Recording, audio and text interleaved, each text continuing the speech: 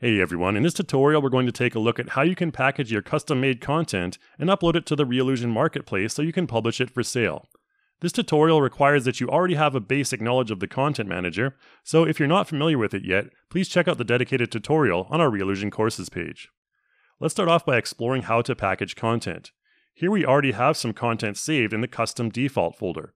To start packaging it for publishing, you'll want to start by opening up the Packager panel from the Content Manager menu, the Windows menu, or by using the Ctrl F4 hotkey. To start a pack, start by right-clicking in the Packager menu. After, you'll be prompted to give it a name.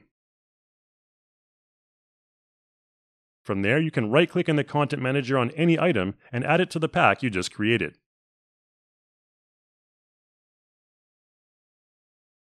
You can also click and drag any item into the pack as well, like I'm doing here with this actor. You can also multi-select items and drag them over as well.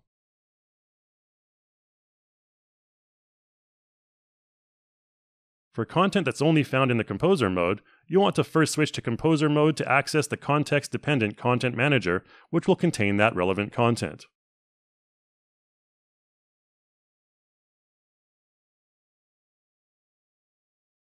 Here you'll see some content in the Head category that wouldn't be accessible from Stage mode, which can be added to the pack in the same way. If you exit back to Stage mode, you'll see the Head category added to the pack, which isn't normally accessible in Stage mode. If you uncheck the Show Subfolder Items checkbox, it will only show you the basic folder structure. Let's create a subfolder here called Bread, and when we drag the relevant content items into that folder, they'll no longer show up.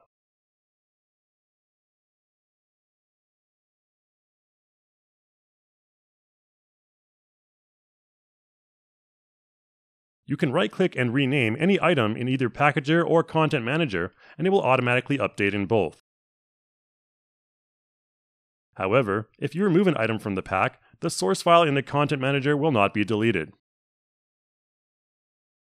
All of the items will be placed into the proper subfolders automatically, but we strongly recommend that you create consistently named subfolders based on your pack name to avoid any naming conflicts when users download into their Content Manager. Once you're done that, you can go ahead and go to the main pack icon and right-click to confirm the pack info. You can then go ahead and add your own attractive thumbnail to the pack, which needs to be a 512 by 650 resolution. From there, make sure you save everything, then you can right-click on the pack and select Upload.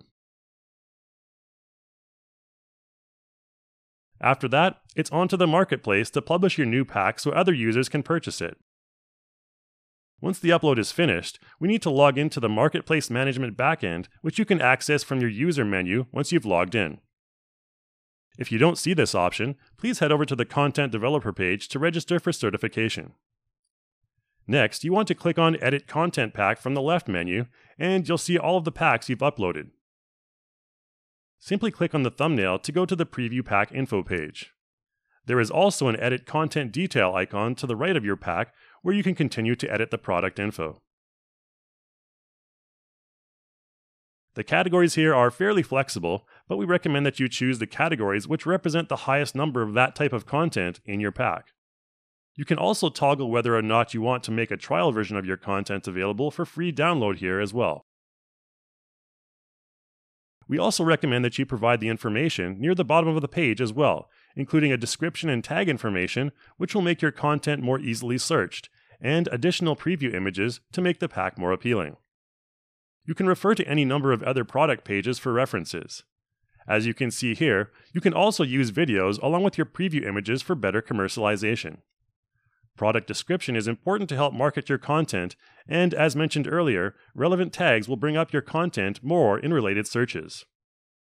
For more information and resources, you can download the guiding document and demo project, which can be found in the Commercialize and Product item on the left side menu.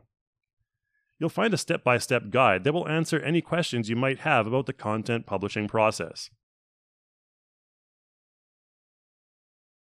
Okay, the last thing we want to do is verify and finish publishing our pack, so let's head back to the Packager, and you'll find the pack that you uploaded in the Verify tab. If it's not there yet, just press the refresh button.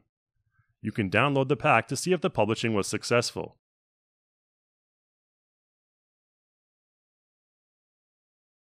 Everything looks good so far, and if you want to modify it in any way, like how I'm adding new items here and changing an item name, all you need to do is right-click on the main pack thumbnail after you're done and re-upload.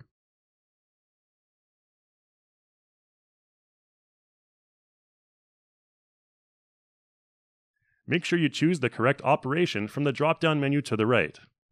Once you've uploaded the updated version, hit refresh in the Verify tab once again, and you'll see an update icon appear on your thumbnail.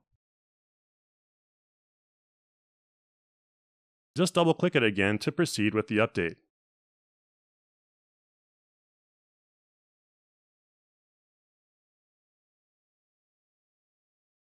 An easy way to replace a single item directly from the Content Manager is to copy the Content ID from your Marketplace backend, right-click on the replacement item, and select Re-upload to Marketplace. From there, simply enter in the copied Content ID, and bingo bango, your item will be replaced in that pack. That's it for this quick video guide on how to publish your own content packs in the Marketplace for Cartoon Animator 5. We encourage you to get out there and explore your creative side by making your own content to share and sell in our community. Thanks for watching, guys, and I'll see you in the next video.